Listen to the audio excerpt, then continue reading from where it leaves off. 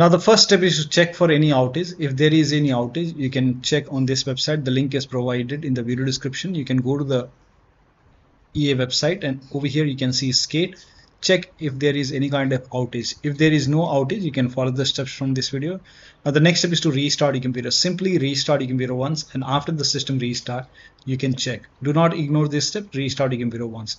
Next step is to switch to different networks. So if you have any other network available, you can switch to different network, and then you can check. You can even use mobile hotspot. So turn on the data on your phone, turn on the hotspot on your phone, and then connect to the phone network. Now turn on the data on the phone and then turn on the personal hotspot. Now you can go to the Wi-Fi and then you can connect to your phone network and then relaunch the game, and then you can check. Now still not working. The next step is to update, repair, uninstall and reinstall EA Anticheat. So go to EA website.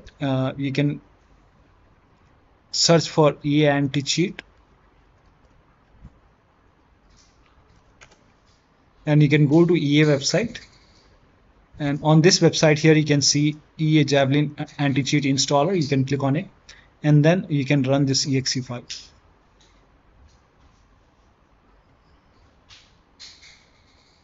Now click on yes to allow, and over here you can select skate over here, and then click on repair, click on OK, go to the game installation folder, and then select the game folder and let the repair complete. Once the repair is complete, now you can launch the game and then check. Once you see install success over here,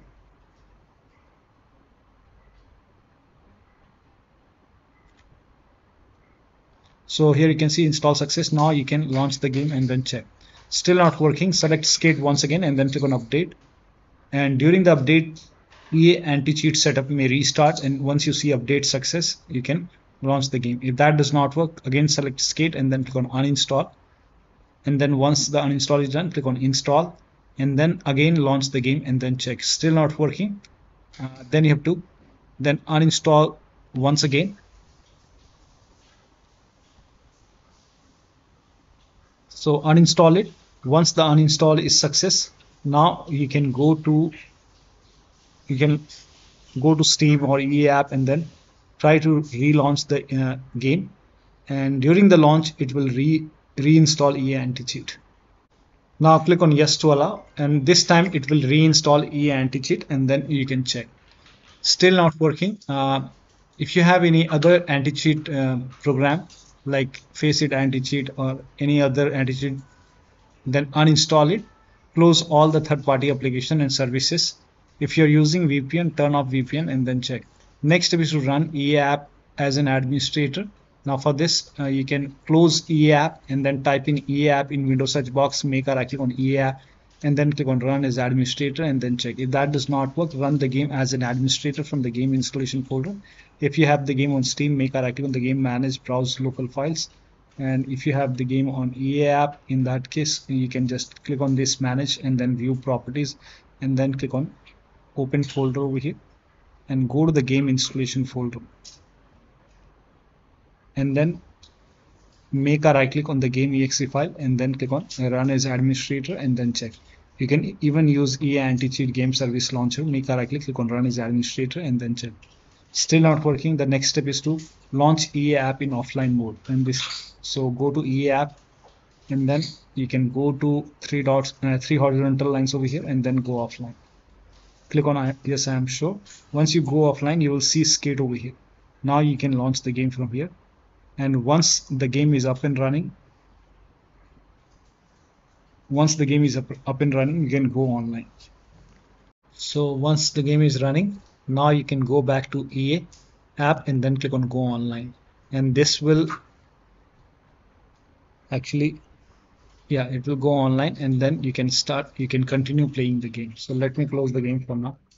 Still not working. The next step is to make sure date, time zone and region is correct on your computer. So at the bottom right here you can see the date and time. Click on adjust date and time, and then make sure set time zone automatically. If this is off, turn it on.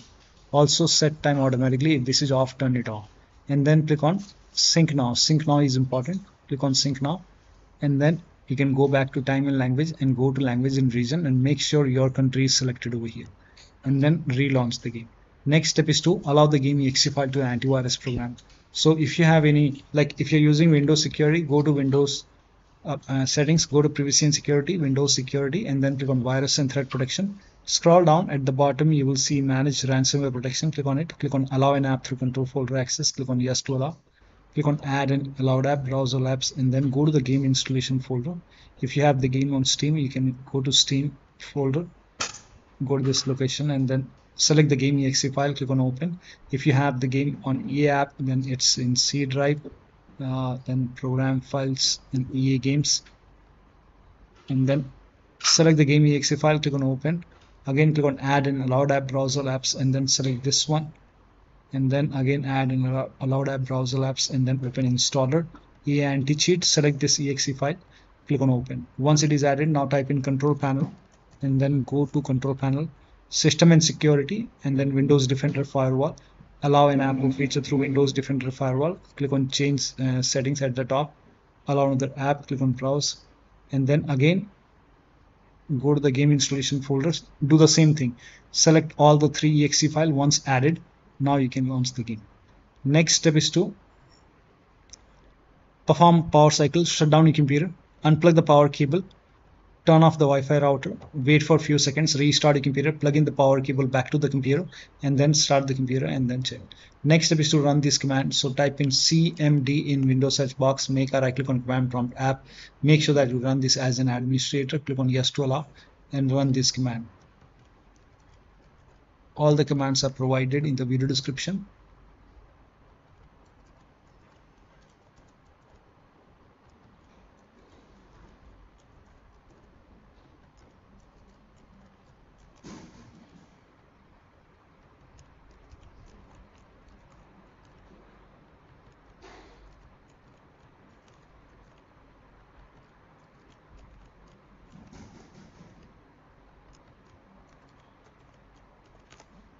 Once it is done, restart your computer.